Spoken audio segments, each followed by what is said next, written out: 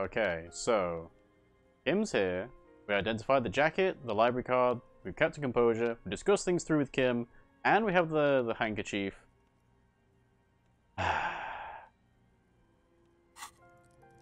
I'm pretty sure I don't have anything else that can increase empathy. And I have a feeling if I try and back out of talking about this now, it would cause, well, it should cause empathy to go down more. But because it's a game, I don't know whether it actually does that.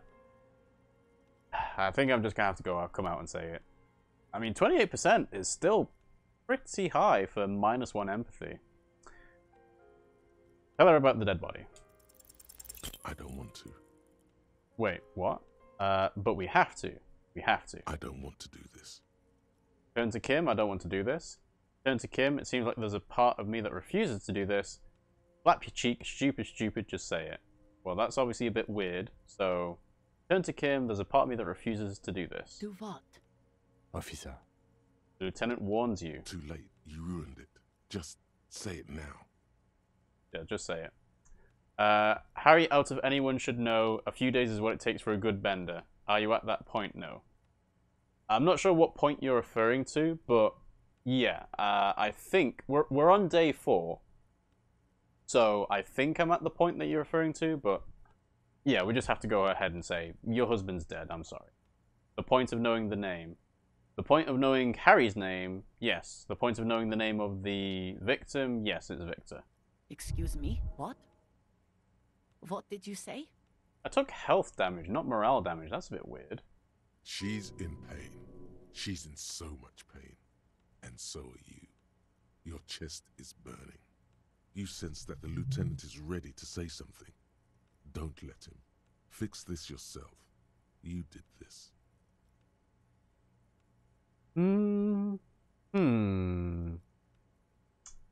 You can just go to sleep and skip time, and some people have missed the name until this point. Yes, that's true. So, yeah. I can skip a lot of shit. Yeah, I guess so. You could, if you wanted to, do a speed run of the game and just say, right, just want to get to the end of the game and do the main story. But no, I've been taking this game pretty slowly.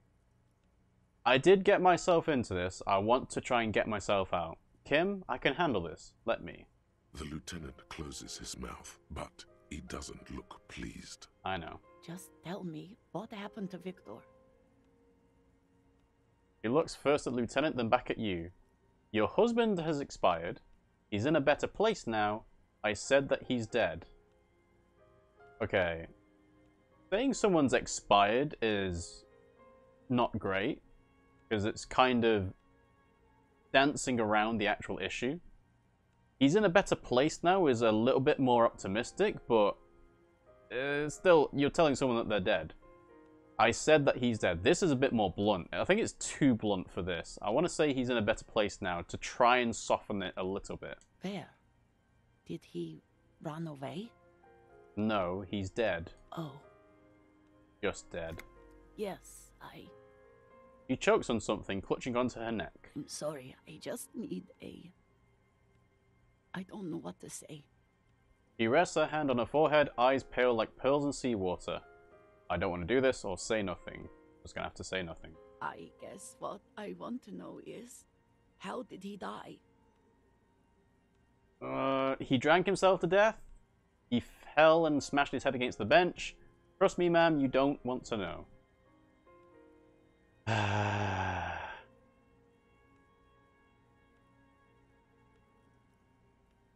Need to be blunt. Yeah. The thing is that if you're not upfront and telling people exactly what happened and how, they will come to their own conclusions, and what they come up with isn't necessarily the truth. So you need to tell them the truth so that they can accept it and gain closure. So I'm gonna have to say he fell and smashed his head against the bench. And you just found him there? Lying in the cold? He shakes her head. How long had he been there? It's hard to say. For a few days at least. Very long, ma'am. I'm sorry. For a few days at least. She doesn't reply. Her eyes well up with tears. as she struggles to keep it together. You hear the clock ticking in the children's room. Is there anyone we could call for you? A friend, a family member, someone who could be here for you? I mean, the children maybe, but... No. I just need to tell my girls. The air gets sucked out of her lungs suddenly. It burns like acid. Unreal. God, should I call them? Should I tell them to come home? Smack your lips, look away, yes. Smack your lips? This reminds me of the time I was told my father was killed. Just shock, no tears, no nothing. Oh wow, I'm sorry to hear that. I mean, in terms of my personal family, I've not really had that many instances of personal loss. I mean, grandparents, but you know, it's a bit different to having like a direct family member. But yeah, I'm sorry to hear that, Raja. And for the working class woman, I think they need to know, so yes. All right. I'll call them. Yeah, it's always hard. Yeah, it's not an easy thing to deal with or come to terms with, so there's just no point trying to... There's no point trying to sugarcoat it to the extent that it's not real for them. It was a while ago, thanks though, yeah. Alright. She can't take much more. Her stomach is churning. Soon, she will have to go to the bathroom and scream. Just tell me, what do I need to do next? Where is he? Can I see him? I think we would have notified the precinct to collect the body, right? So then she would have to go to the morgue to identify him? For God's sake, lie. I don't know where they go. He's still there on the boardwalk. He's in the morgue. Again, I'm a police officer. I should know where they go. Did we not inform the precinct to say there's a body here? Can you pick it up? So yeah, we're going to say he's in the morgue. And who should I contact? The police station? He was taken to the city morgue. The local coroner will be contacting you shortly to arrange the funeral. Here's his number, in case you want to contact him earlier. He hands her a leaflet with the morgue's contact information. So you could just outright say, oh yeah, he's still on the boardwalk, even though he's not actually there. Is there anything else that the RCM could do for you? The situation reminds me of that. Having to come up with that. Yeah. No, that's fine. You do what you need to do, Raja. I know it's always difficult when things like this come up in, you know, games or media, and it's like, you're not expecting it, it takes you by surprise, so you go ahead and, you know, take your time. No, I'll call you if something comes up. I'm still a bit... She rubs her face, blotchy and numb. Sorry I couldn't do this, I have a brain condition. Tapping your head. Alright, that's it then. Is this me trying to apologize to her for not being sensitive? I have a brain condition. That's not really gonna... She doesn't really care. But then, alright, that's it then. It's kind of like, right, that's it, job done. That's a bit callous. Have a good one. Yeah, you too, Raja, you too. Okay, alright, that's it then. Again, if there's anything we could do for you, then don't hesitate to call the RCM, ma'am. She just nods, distant and inconsolable. The bed springs rattle beneath her as she begins to shake. These are her last reserves of strength. Her muscles will give in soon to a scream. I'll take it from here. Thank you. She points at the front door, breathing fast now, holding herself back. We should step outside and talk. Set the library card by her and leave the room. Ooh, setting the library card by her is gonna be a... That's gonna be a trigger.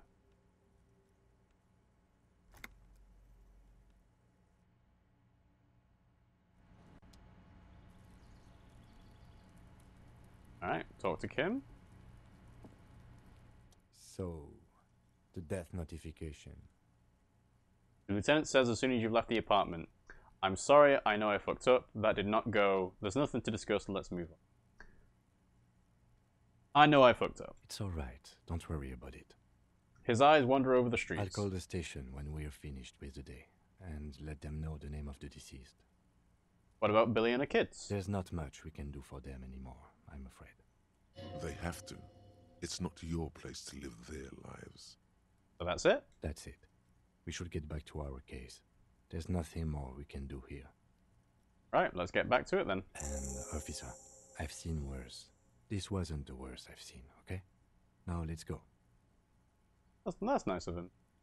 Alright, task complete. Dead body on the boardwalk. 10 XP. Alright, well, the sad end, but like we said, it wasn't really going to go any other way. This door is made of... And apartment 28 is after 9 o'clock, so there's nothing to do with that now. So let's go back to the balcony where Cindy is and see if there's anything else communism-wise over there. While we're here at the apartment blocks, we should check out the door that Everett wanted us to leave open. Because we might have a choice of leaving it open or not. I wonder if that's why we didn't get any money from him earlier, is we're not going to get any more payment until he does the thing that he wants us to do. That is very possible. Ooh, what was that? The spread pattern of these bullet holes makes your chest ache. Your breath grows heavier. More old bullet holes. Half a century at least. From the revolution.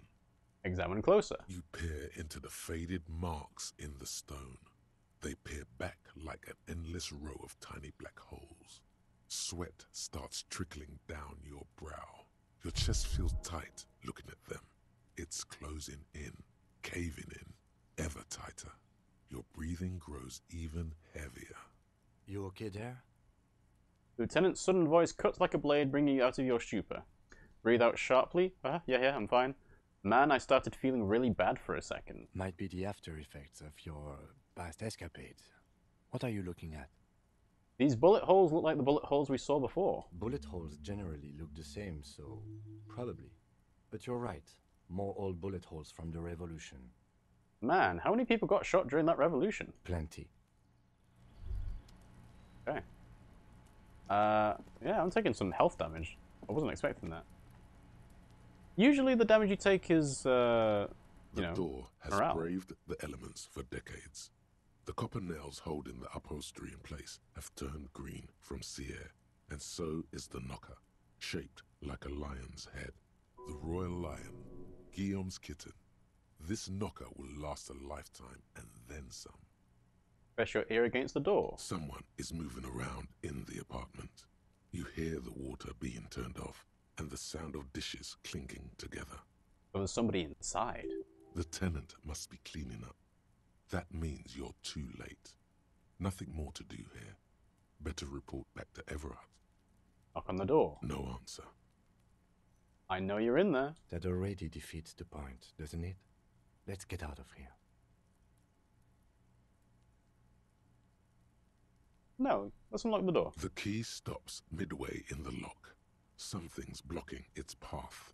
Not a sound is coming from the apartment. Do they already have the key on the other side blocking it? The tenant's key is in the lock.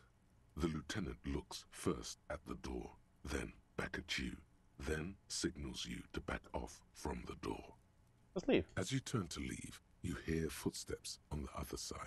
Yes, someone's definitely home. We should leave and go talk with Evra. Tell him what happened, that we couldn't open the door. Maybe there's a workaround. Maybe. But what's the other thing we can do? You hear the sound of running water, someone's washing dishes. I guess, yeah, Kim's right in that I waited too long to try and open the door. But on the other hand, it means I didn't actually do the thing that he wanted me to do. So I'm not a corrupt cop. You know? Not very useful for my own personal things to, you know, get more info about my gun, but I can feel a little bit better about it. Alright, let's talk to Alice. Inside, you see a set of steering levers. This is Precinct 50. Still no word, I'm afraid. Really? Oh, wow. In the cabin, you see... I want to check the task for this, because does it say it may take some time? Let's see. All back in a day. It's Thursday. Alright, well, nothing I can do for now, so let's go over to Evrart. We can tell him about the mishaps we've had. Oh, maybe Méjean can say something about it, actually. Because it is his key. I can't imagine he'll have anything special to say, but maybe. Hola, wandering man. How can I? Nope, nothing new. Alright, hello Evrart. So, about opening that apartment door. Mr. Dubois, every worker, member of the board, you fucked up. You waited too long, the weasel came back, and now you can't open the door I asked you to open. The big man looks you straight in the eye. Evrart forgives, Harry. Don't cry, my boy. It's gonna be all right. I'm still gonna tell you about the murder. That's just the way I am. Benevolent. I thought I had more time. Now let's get down to brass tacks. It's time for men like me and you to figure out who's killed who and why. Real police work is gonna start happening now. I promise you, Harry, this is gonna be good. I've heard about a connection between the lynching and the strike. I'd like to hear what you know about it. By now, I'm sure you've figured out who the dead man was working for. The bad guys. Wild Pines. Sent to scare us. Another violent measure of the top hats against us flatcaps. I'm listening. Harry, this strike is the culmination of many, many mistakes made by the Wild Pines group. They tried to shut the strike down by sending in armed mercenaries. You mean our victim? A security contractor? Can you imagine that? Workers standing in peaceful protest, united in the spirit of fellowship, and they send hired killers to mow us down with machine gun fire? He performs a motion as if spraying bullets from a machine gun. I'm talking beasts, hardened killers from proxy wars in Yisut, Semenine, Saramaritsa, you name it, they've done it. Raping, killing, burning villages, killing little children for the Senorita Pineapple Company, Harry. I mean, yeah, it lines up with what the scab leader said, and it lines up with what happened with the colonel. Those Senorita Pineapple people are scary motherfuckers. Decimating your state if you don't give them your pineapples. Everything they did there, they brought over here. They want to turn Revachol into a third world slum. Honestly, the only thing they didn't do is kill the village elephant. Hold on, you have a village elephant? No, Harry, the elephant is metaphorical and so is the village, but the mercs and their brutality are very real. Go on. Now, I haven't personally witnessed the brutalities out there. I have the luxury of staying in my container, you see. If I need to go somewhere, they just move my container. Wait, they move the container? Yes, I'm an old man, Harry. My legs aren't what they used to be. They lift my office with that big crane. It's actually very fun. You should try it. But we know that Evrart has not been in the chair, so he can clearly move by himself. But enough about me and my fun container. The killers the company hired, I think there were 3 of them, all hardened commando types. One of them got downright suicidal, getting drunk, violent, a little rapey. Even their own negotiator couldn't control him. That's your boy, the one who likes hanging out and trees.